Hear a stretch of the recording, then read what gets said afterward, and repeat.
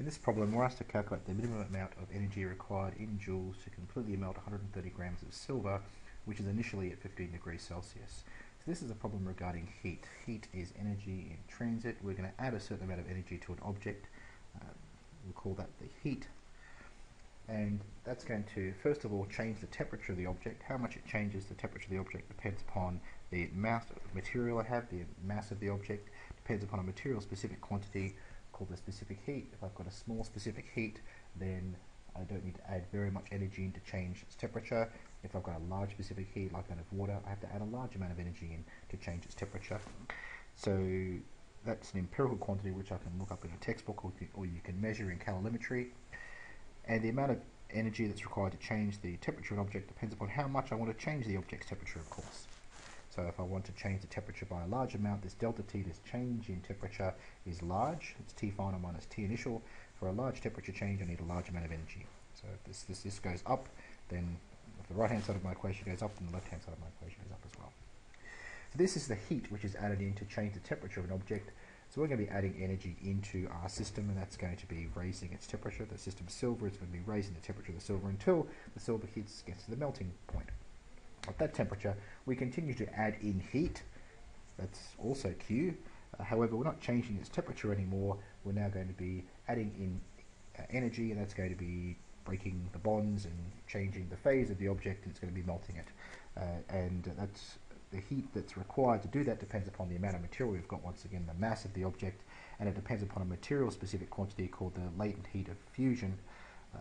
So this is a latent heat of transformation. We've dealt with two of these in class. There's the latent heat of fusion, which is energy required to either go from solid to liquid if you're melting, or the other way around is to go from melting to solid. If you're fusing an object there, you're taking that amount of energy out. Or the other latent heat is the latent heat of vaporization, where you go from a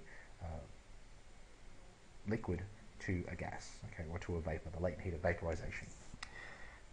Okay, so this Q here is the total amount of energy which is required in order to first raise the temperature, that's the left-hand side, and then to melt the object to change its phase, that's the right-hand side. So we can see that the mass here is a common factor, so we can take the mass out.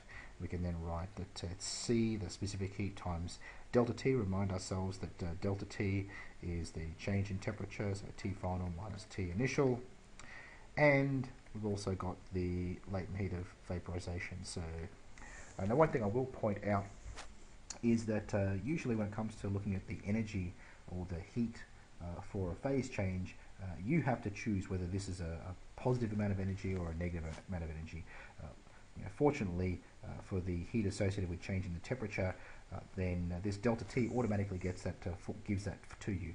If you're raising the temperature, then the final temperature is going to be greater than the initial temperature.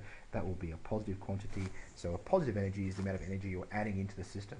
So if I want to change from a solid to a liquid, you know you have to add energy in. So I have to put in that plus sign there. I'm adding in energy in. It's going to make sense to me. Okay, so are we ready to put some numbers in? Well, do we have all the numbers? We've got the mass here, we're told is 130 grams. We are not told what the specific heat is, but we can look that up. The specific heat for silver, in this case here, is going to be 236 joules per kilogram per Kelvin. The other quantity we don't know is the latent heat of fusion. And I've given that in a textbook as well as 105. Now that's in kilojoules per kilogram, so have to be a little bit careful about that. I've got a slightly different unit here, and we'll come across that, how we treat that a little bit later on.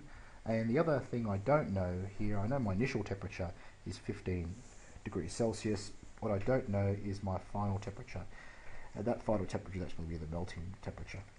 So I could look that up, and that's 1,235 kelvins. So I have to be a little bit careful here as well, because my melting temperature, my final temperature is in kelvins, and my initial temperature is in degrees Celsius. So really there's a few different units running around here, so I might need to remember I need to convert everything to SI. What I might do is just do a little bit of a unit analysis first of this. So first of all, let's start with the specific heat. It's given in joules, per kilogram per Kelvin. That means we want that change in temperature to also be in Kelvin. Okay, that way the Kelvin will cancel with the per Kelvin. It's like Kelvin divided by Kelvin is unitless. So in order for that to be the case, for T final minus T initial, I need to convert my initial temperature into Kelvin. Remember, that's just going to be 273 plus 15. So that ends up being 288 Kelvin as my initial temperature. Now inside that bracket, that large bracket, I also have my latent heat of fusion. So my latent heat of fusion here is given in kilojoules per kilogram. And that's a different unit to my joules per kilogram. So in fact, I want to rewrite my latent heat of fusion in terms of joules per kilogram. So that's 105 multiplied by 1,000, 105,000 joules now per kilogram. So that if I use that number there in red, then I'll end up with something which is in joules per kilogram. And we can see that if I, these two units will of course cancelled out. In order to cancel out per kilogram, I need to multiply by a mass which is in kilograms on the outside. Okay, so that means I need to remember that the mass here, I shouldn't write as 130, I should write that down as 130 by 10 to the minus 3. That's how many grams there are in kilograms, that's in kilograms. Or if you like, you could write that as 0.13 kilograms. That's how many kilograms of silver I have. If I do that, then my kilogram will cancel with my per kilogram and I'll end up with just joules. Okay, so joules plus joules has a unit of joules. It's a unit of energy. Right, so let's go back and put some numbers in here. So the total amount of energy or the heat that I need to add to my system is going to be dependent upon the mass, which is 0.13 kilograms, multiplied by my specific heat, which is 236 joules per kilogram per Kelvin, multiplied by my change in temperature, T final minus T initial, so 1, 2, 3, 5 minus 288. Add to that the latent heat of fusion, which is in joules per kilogram, so it's 105,000. Let's put those numbers in. So that first term ends up being 223,492 joules per kilogram, and that's 105,000 joules per kilogram. Okay, and so finally, putting those together, I get 0.13 multiplied by 328492, and that's equal to 42,704 joules. I'm going to write this with the same number of significant figures as what I was initially given, which is 3. So you'll note here that 130 grams has 3 significant figures, 15.0 degrees Celsius is 3 significant figures, so I can write this as 42.7 kilojoules. That's really the best representation of the amount of energy that I can have here. So we should always do a check at the end to ask if this is reasonable. So certainly we've already done a units check.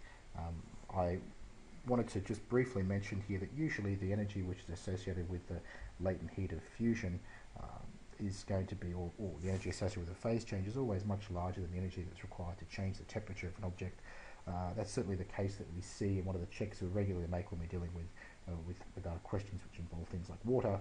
Of course, with a metal here, since its melting point is so much larger, it's not unsurprising that the energy that's required to heat the object up to its melting point is so large. In fact, that dominates here compared to the energy of transformation. That's a little bit different to what we've come across with, say, water and ice and etc.